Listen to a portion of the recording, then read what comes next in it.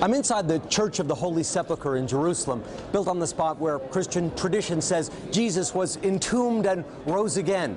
And today they're celebrating something this church has long been resistant to: change.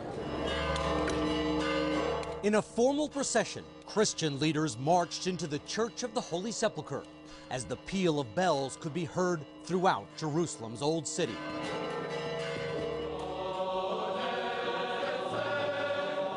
The faithful say Jesus' tomb was opened by God's command. Today, it opened again, following a renovation that was hundreds of years in the making. The tomb has been closed to the public for 9 months for the renovations. This is a great day, a very exciting day. First of all, to see the archaeology, what's actually contained in the edicule, to see some of the original bedrock where Jesus would have been laid after his death. We've been following the renovations here since they began. They are exceptionally rare.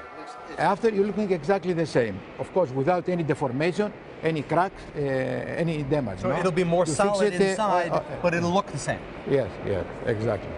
The little house over Christ's tomb, called the edicule, was falling down, damaged by water, fire, and earthquakes. Now it's been reinforced with metal screws. Rotten stone and mold cleared away. It's long overdue.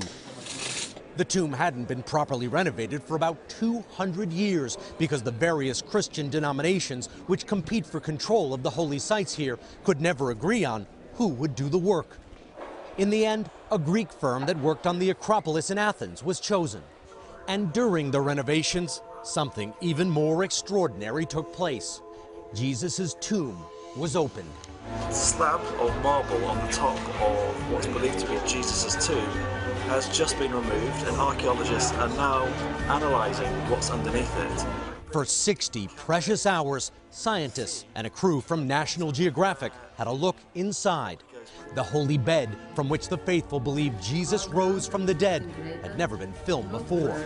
Now the lid is back on. The edicule, restorers say, is no longer in danger of collapse, and the tomb at the center of Christian worship is once again open to all.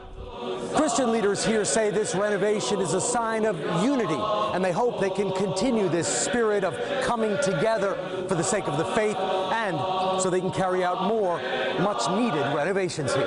Back to you.